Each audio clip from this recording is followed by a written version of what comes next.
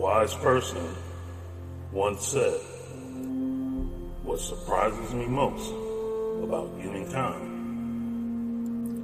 is that we get bored of our childhood, rush to grow up, and long to be children again, that we lose our health to make money, and then lose our money to restore our health, that by thinking anxiously about the future, we forget the present, such that we live in neither the present nor the future, that we live as if we were never going to die, and die as though we've never lived." This poignant quote reflects the bittersweet essence of human existence, capturing the emotional paradoxes that we often experience throughout our lives. It touches upon several profound aspects of the human condition, and I'll do my best to explain it with the emotional depth it deserves. What surprises me most about humankind is that we get bored of our childhood, rush to grow up, and long to be children again. In our youthful innocence, we yearn to escape the limitations of childhood, eager to embrace the freedoms and responsibilities of adulthood. However, in our relentless pursuit of maturity, we often overlook the beauty of simplicity and the unburdened joy of being a child.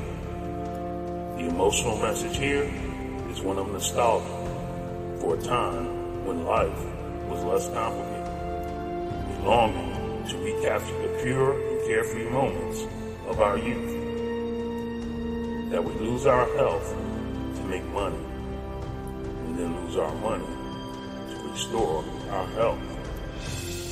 In a race for financial security, we sometimes neglect our own well-being. We work tirelessly, sacrificing sleep, neglecting our physical and emotional health, believing that wealth will secure our happiness.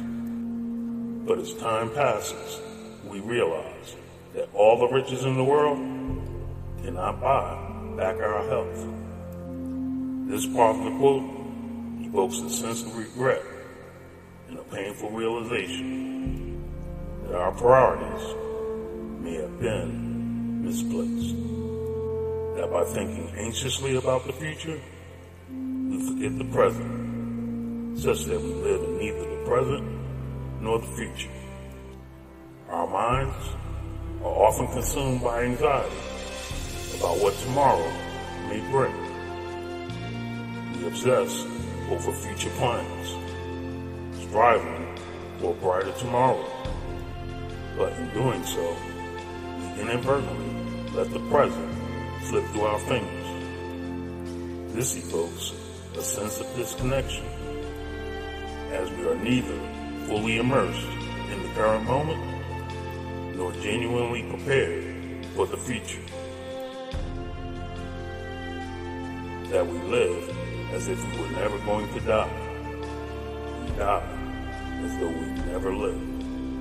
In our pursuit of immortality through our legacies, we sometimes forget the inevitable of our own mortality. We push death to the far corners of our minds and live as though we have an eternity ahead. Then, when we face the end, we may realize that we've missed out on truly living our lives, on embracing the richness of our experiences.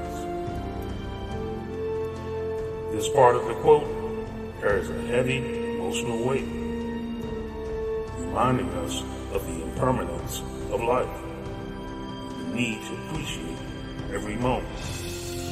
In essence, this wise observation reminds us to find balance in our lives, to cherish the present moment, to nurture our well-being, and to be mindful of the passage of time. It encourages us to embrace the emotional complexities of our existence, to live fully in each moment, and to find meaning not just in our future goals, but in the here and now, with heartfelt gratitude and appreciation.